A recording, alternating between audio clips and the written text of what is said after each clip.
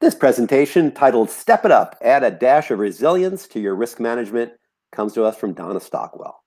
Donna is a professional engineer and certified lead auditor. She helps teams at all levels of the organization understand what makes a good quality organization overall, as well as the individual requirements to make it happen. She also trains team members in a variety of ISO products. And with that, take it away, Donna. Thank you, Mike. Hello, everyone. Welcome to Step It Up, Add a Dash of Resilience to Your Risk Management.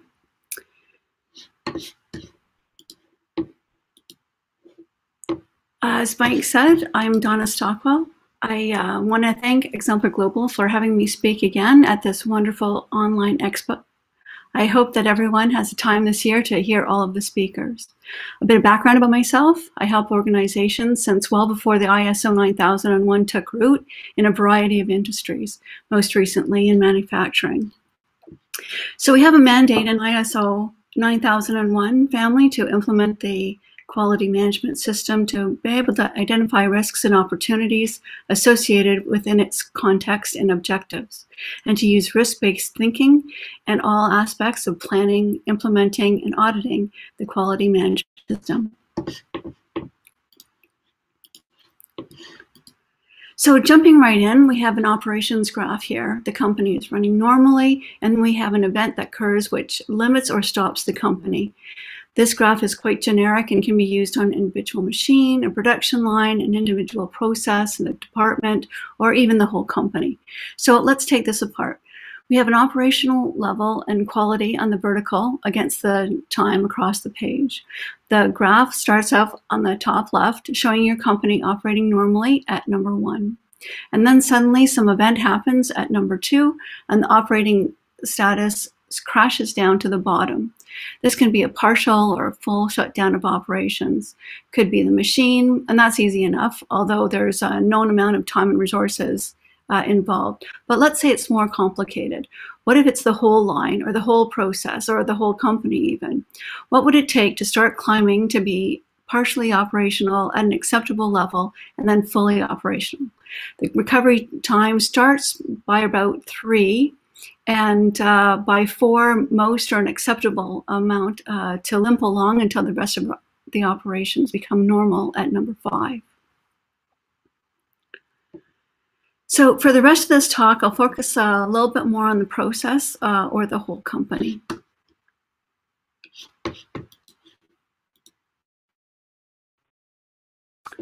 Let's review for a moment what risk is and risk management in the process, and then we'll get back into the nitty-gritty. So here, remember that an event could be positive or negative event.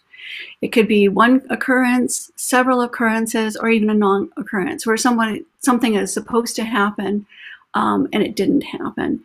It can also be a change in circumstances. So events have always causes and usually have consequences. Events without consequences are usually referred to near misses, near hits, close calls, incidents, lots of variety of names for those.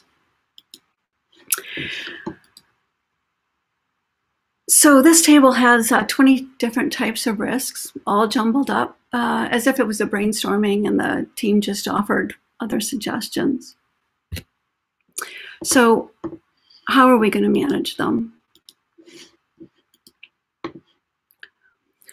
We put a system together to coordinate where the chance of one or more of these events from a round room meeting, and remember the round room is all of the top management getting together with the intention of everyone inputting and understanding.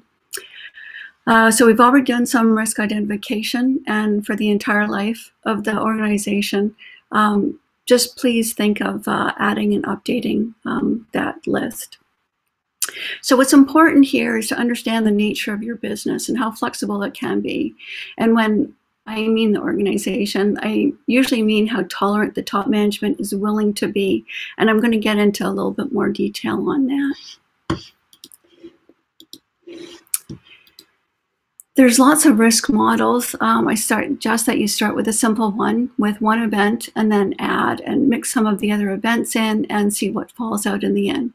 So we have a simple model Something happens, you react, preferably it goes according to plan, and then there's a fallout, and hopefully there's some post-analysis to see what can be done for the future so that this event doesn't happen again, or even more lessened.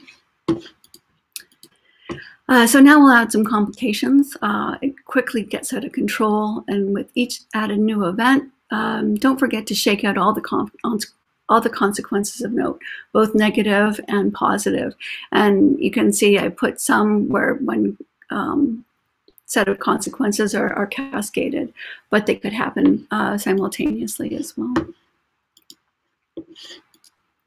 So what are we going to do about it? With all this business attitude that we mentioned earlier, based on costs and effectiveness, we'll be able to make a decision to control, reduce, transfer, or even accept the event that it should happen.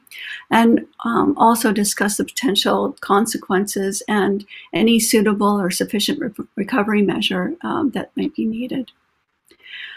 There might be some need to call in experts to reach a decision, lawyers, accountants, other strategists, environmental experts, etc. And don't forget that this should be treated as a controlled document. So document everything and keep the notes. And then when you come and revisit that later, it'll be like an extra viewpoint, especially if there's a change in management.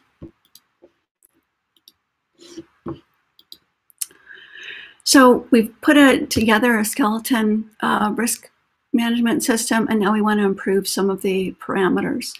I've just shown 10 here. There's more, and there's also some subtext that's involved there.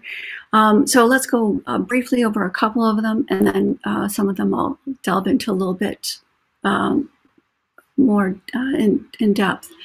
The decision making, it should be based on evidence. So always keep those skills of the ISO products. All these things are really good.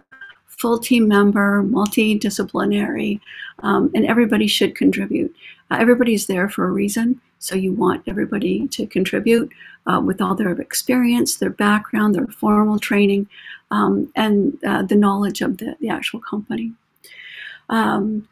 So I can just grab the computerizing, the uniformity, and the standardized templates right away, just like every other ISO system. You want to put everything on the computer. It's easily retrievable. You can grab, look at the history. You can distribute very easily. Really important to have it uniform and standardized templates. People know where to look. You know, they know what should be filled in, where to find it. You know, time is money, so you don't want them to get frustrated and look and maybe even throw the document away. So keep all of these things uniform, especially the header. So let's go into a few more details of these parameters. Project ratings can be quantitative or qualitative. This is where the big problem with communication starts. Is top management always wants to talk dollars and cents. That's on the left side, your quantitative, and on the right side, your qualitative is the probabilities, the risks. You know, will this machine break down? Will you know, these people not be able to make work? So the probability of these things happening. So how do they talk to each other is generally when you understand what you're looking for and how you're coming together. This is a great chart to look at. So on the qualitative, you always want to perform it. How likely is it to happen? And you can go into some of the other PFEMAs and look to see their new risk management system there. Always perform it. It's fairly subjective based on the experience that someone has had in the area. And it's very quick to do because people do have that experience. And these are individual risks that are evaluated. So they're not complicated, one on top of the other. On the quantitative side, people are talking about costs and scheduling. So scheduling comes down to money coming in, money going out. So again, this is very, very financial based. It's a numeric estimate. Again, it's optional in the ISO quality management system now, but I encourage you to step up your risk management system and bring all of these into your risk management system. It'll show you the risk exposure. It'll give you a lot more detail, but it's still just an estimate because, as time progresses, things get more expensive. Things may or may not be available at the time. So again, these are all risks that you want to put in. I'm going to table objective to the next slide, and because what one person thinks is their objective, the other person says they're not objective. So here's a really great risk tolerance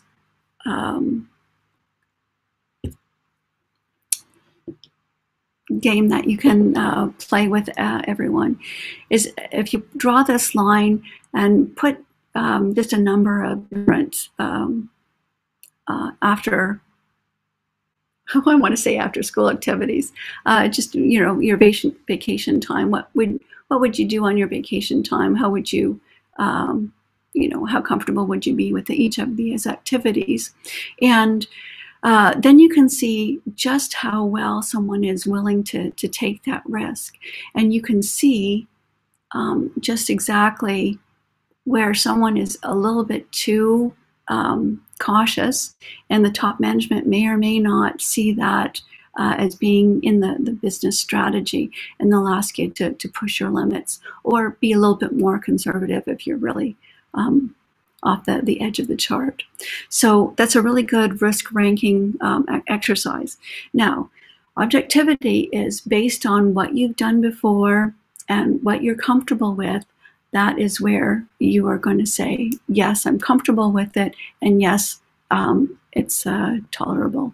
So objectivity is a myth. All the data is interpreted, and all the interpretations rely on what your experience is, what your perceptions are, and so on. So that's a really good one to have.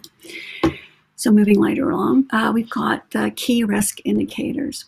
So we had all of the table of the risks all scattered. So I want you to group them.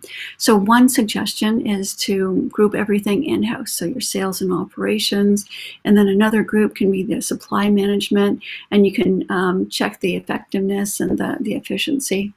And then the third is all the support, so your HR, your IT, your finance, and regulatory. Again, this is just a suggestion, but if one area is at risk, then it usually affects the rest in that particular group. So that's what I want you to focus on. So some good KRIs are, the ability to measure the right thing. Again, this is where the experience and the skill of the person or the team comes in and knows what to measure, how to measure it, what's acceptable, and what's capable of being measured. And how precise and accurate can it be. And again, we want to try to bring that into a dollars and cents type of profit and loss. And can it be validated? If someone else comes in, are they going to also say it's a good KRI? So just for a matter of comparison, the KPIs, the key performance indicators, are a measure of how well something is being done, whereas these key risk indicators are an indication of the possibility of future adverse impacts.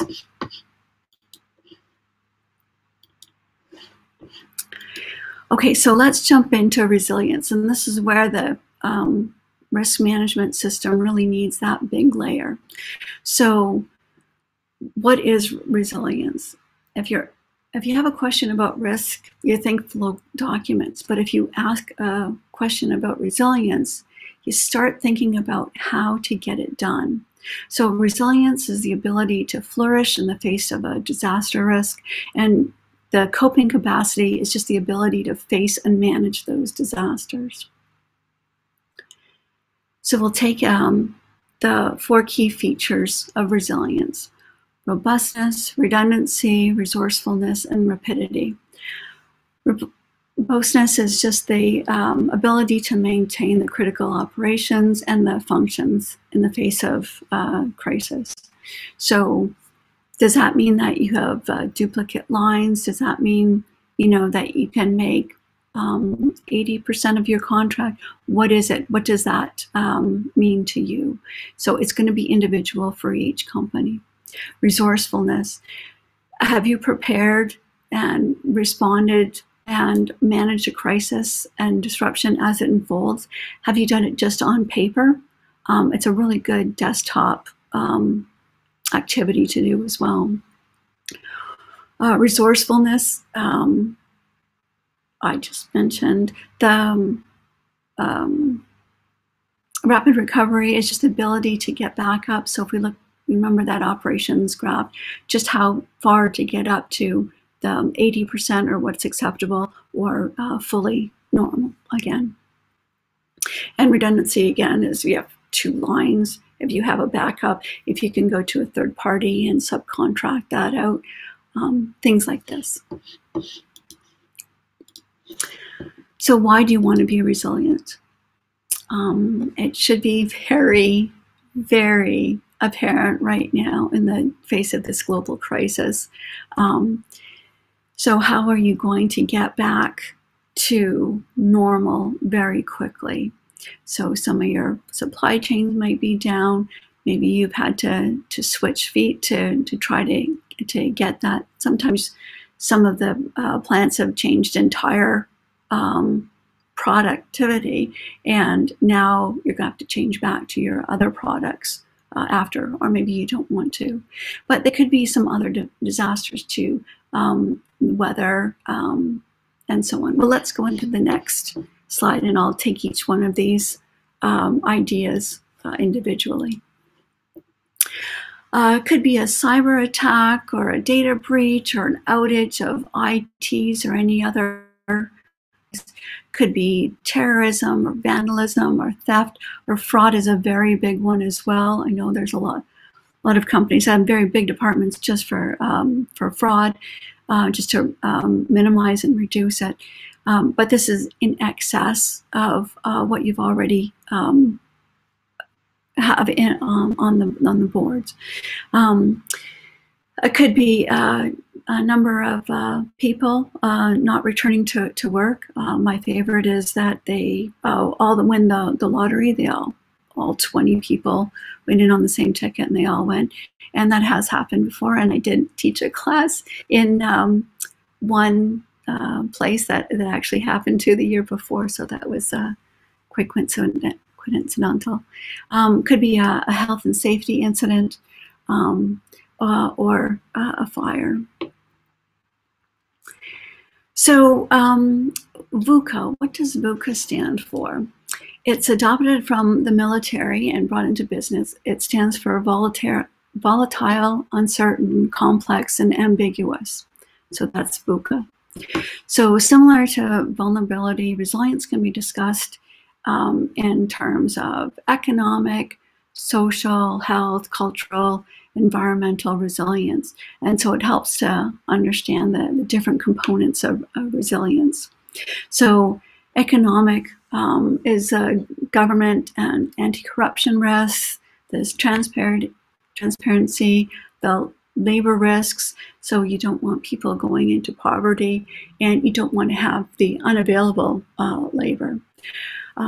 So any kind of downturns in the global economy or the national economy, any natural or man-made disasters, closure of a major supplier, changing climate, etc.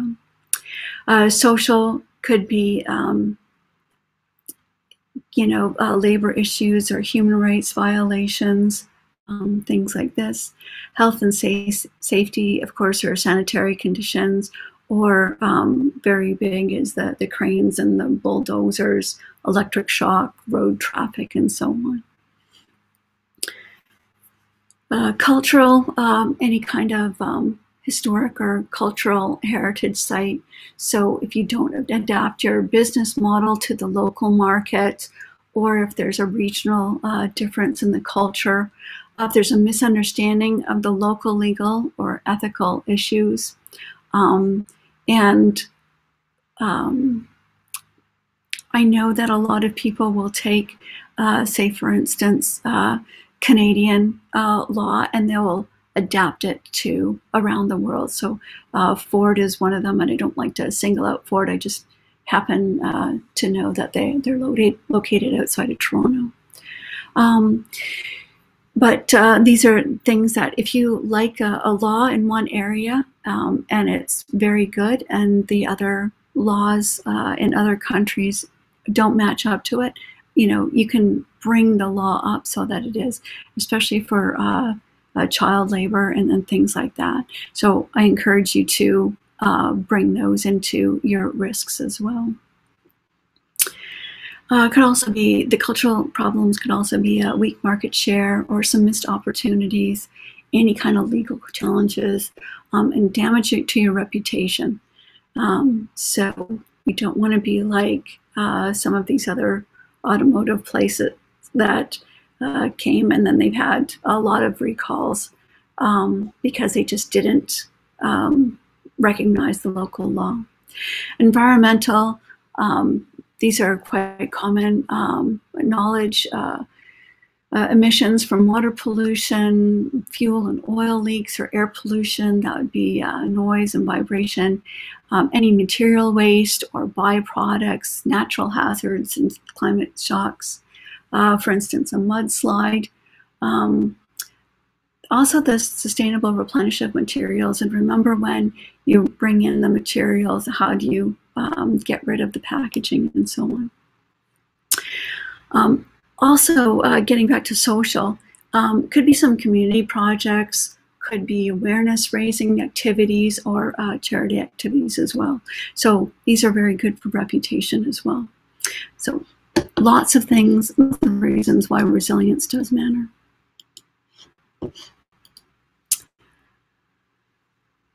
So there's a lot of different approaches and tools and methods to make an assessment.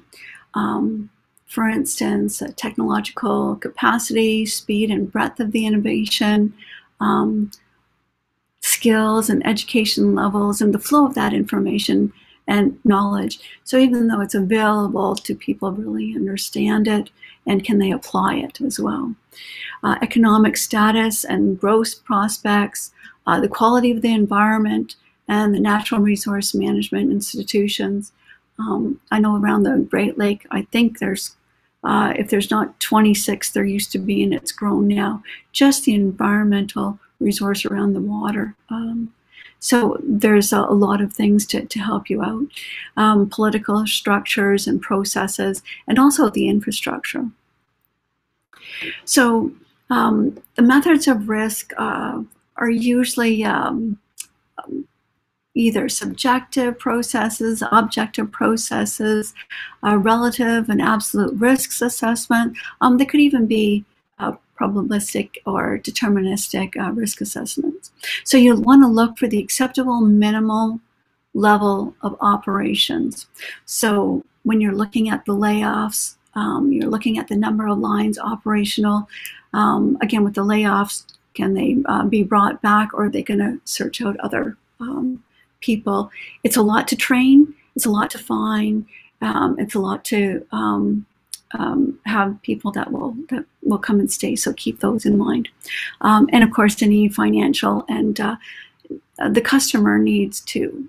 So again, when you have a good relationship with your customer, you can find out, what can we really rely on? They might be also coming when they get the widgets that you're sending them. They might need a reduction as well. So even though you might be able to be normal, they might not be. So it could be that little bit of imbalance as well.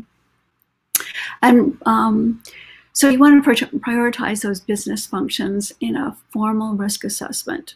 Okay, so if you write it down, when you have a thought, it might seem clear, but when you write it down, it's very, very clear. And then, of course, it can be shared with everybody.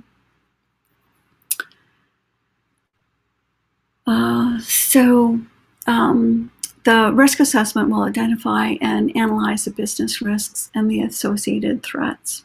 So we want to go through a formal risk assessment process, answer questions like what's the mission and vision of the organization, who are the customers, is it important to determine how much you can bend before you break. Some parts of the daily operation of your organization are more flexible than others. So when it breaks down, what needs that oil first? Business resilience planning relies on identifying essential functions and prioritizing what is critical so it can be performed in these times of distress.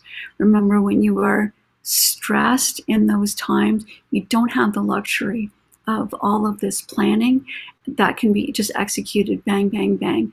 The added stress will definitely cloud your thinking. So also understand what your vulnerabilities are so you can prepare to stay in business. This is comparable to putting the quality alert on your job description at a single station. So if the widget or the part of the company isn't cared for with a particular note to ensure the care in a particular area, the weakest points are the most sensitive areas. So let's come back to our resilience graph. I called it the operations graph before, but it's only operations when it's normal. Otherwise, struggling operations aren't desirable. So some event has happened. You want to assess what's down, what part is broken, how much of that company is impacted. So between 3 and 4, that can have all kinds of wiggles and so on. We don't, at this point in time, we don't care to comment or anticipate or identify the crisis, just that it occurred and that there could be these fallouts. Okay, so this is how your flexibility starts to expand. So if there's a crisis in one area, what is going to happen with the rest of the areas? So you make a checklist of man, machine, materials, environment, and all the other M's that you want to do if you don't do 4M, if you do 6M, and so on. As well as the processes, any kind of process handoffs, any needs to be addressed, and based on what's been affected and how it can be attended to now. So this is, of course, a desktop exercise, and it's a necessary desktop exercise. You want to virtually shut down each part of your organization and think about what will it take to recover, both financially and the type and quality of your resources. And then combine a few processes to see if the time is the same or shorter or longer. So keeping in mind the improvement principles and ensure that every top manager has had enough input to evaluate and reevaluate time and resources to return to at least the acceptable number 4, and also reduce that time frame from 4 to 5. So justify each time and resource.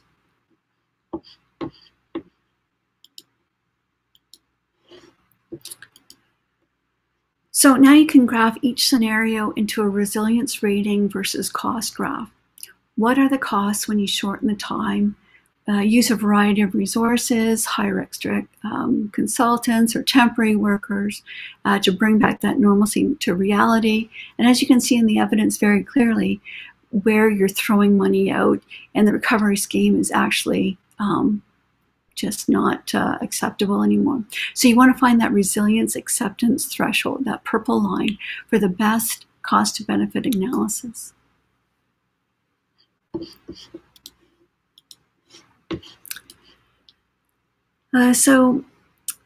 Here's a table, the traditional way of looking at the risk in an enhanced version of risk-based thinking.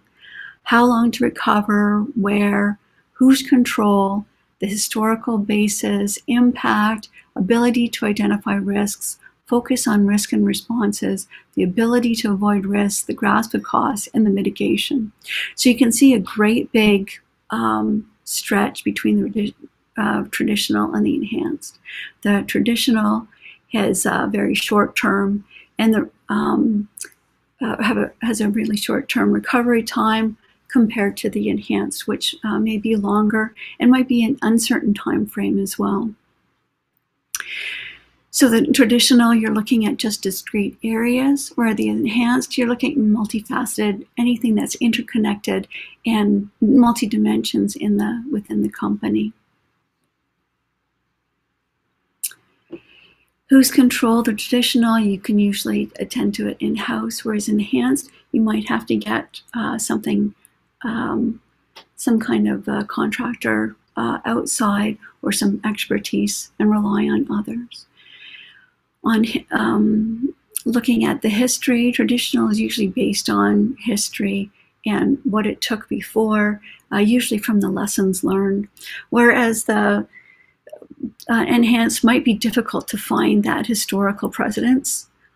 Again, and I hate to bring this up, this current pandemic that we're now facing.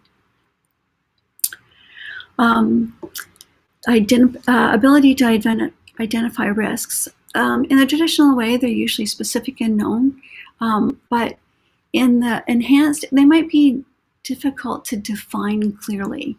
And again, that's why I say not necessarily what the risk is, just that it happened and how to recover from that.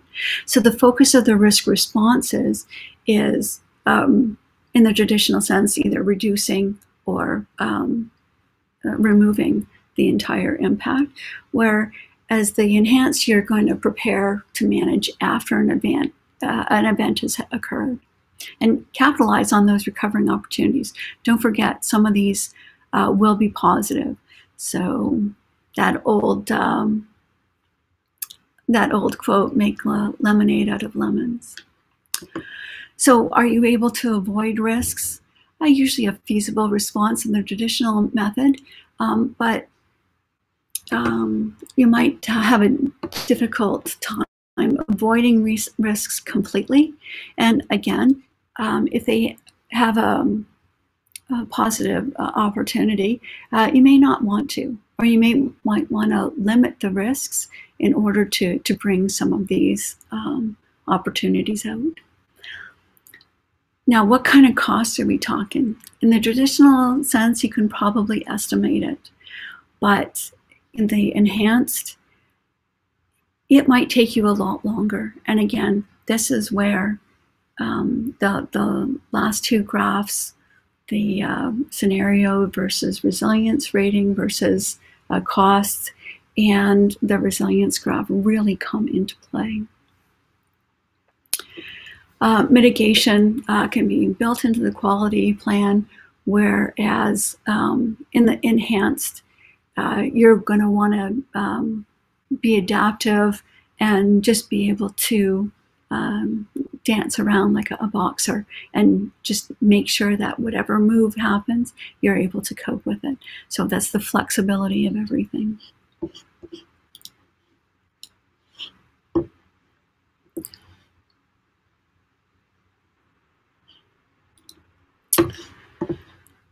The evolution.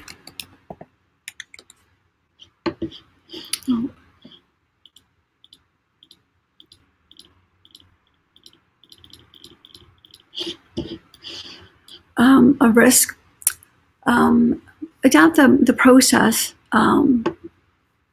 whatever it is, okay? So you've got your risk management system and you're evolving with resilience, and then you're looking at another process, and then you're migrating it to more than one process, and a few people and machines are down, and now we're looking at a lot of different attacks from different areas. So you want to be able to adapt in any kind of climate, social and environmental,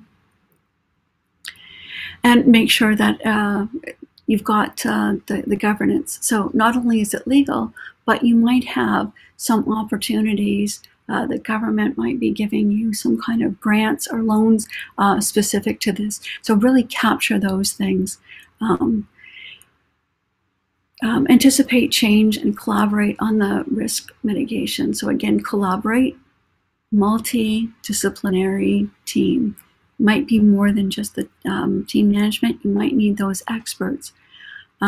Seize the opportunities. Again, might be something positive, might be something, and again, if everyone in the round room speaks up, they can say, hey, but what about this? And then you can also say, oh, well, that gives me an idea. So again, this brainstorming with opportunities will also bring about good events afterwards. Measure the value of the strength and resilience. Can you put a cost on it? Can you put a time frame on it? That's very, very important to be able to be flexible. If it's too costly, and again, when you're going to be revisiting these things, maybe that solution is no longer viable and you've gotten something else. There might be an innovation or an IT or technology breakthrough that you can incorporate into this new enhanced system.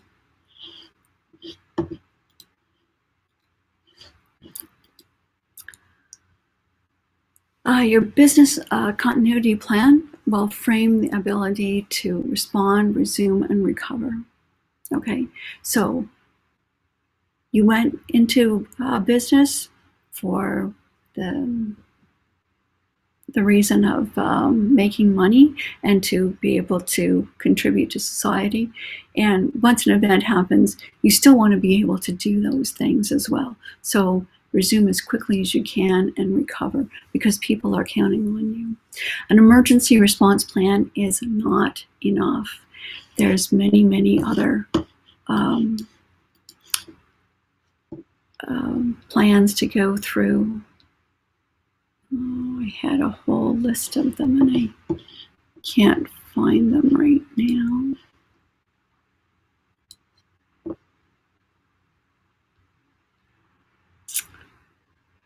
Oh, here we go.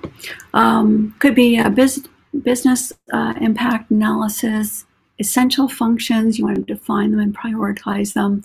All your vital records, again, this is where the redundancy of all of your IT and your offsite data really comes into play. Your risk assessment, the risk management plan, the readiness handbook. If you have an alternate site, you know, especially with these larger corporations, if they have 60-40, where they do some of the operations offsite, you might want to be able to ramp up. So know what the level is that your businesses, each geographical plant can rise up to take over. The communications plan, any delegation of authority. So what does this mean? In case someone is not able to come or they win the $1 million lottery and they decide not to come back, who's next in line, who is able to understand and who has been part of the plan and can take over readily. The incident command structure, that's really very, very important. Any kind of incident, as we all know, needs a check to make sure that everybody is good. Any kind of succession plans, again, these all roll into to one big one. These key items are all part of this business continuity plan. And of course, the return to normal operations plan.